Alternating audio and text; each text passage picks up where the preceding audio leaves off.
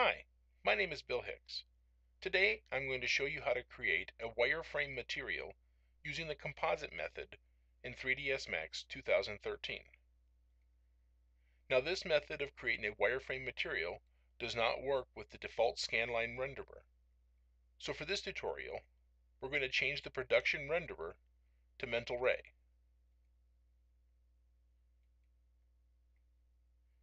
To create the material, we'll open the material editor, and we will open the material map browser and select composite material. Since we want to keep the object's original material as the base, we'll go ahead and keep old material as submaterial.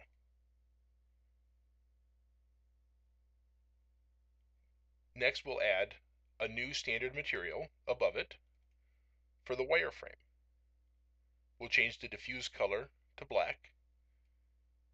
If the object's original material were a dark color, white may be a more appropriate choice. And since we don't want to have any unseen shading or lighting, we'll go ahead and adjust the self-illumination to 100. And then under the shader basic parameters, we'll select wire. You can already see that the change is updated in the viewport. And if we render out the image, our wireframe is overlaid over the object's original base material.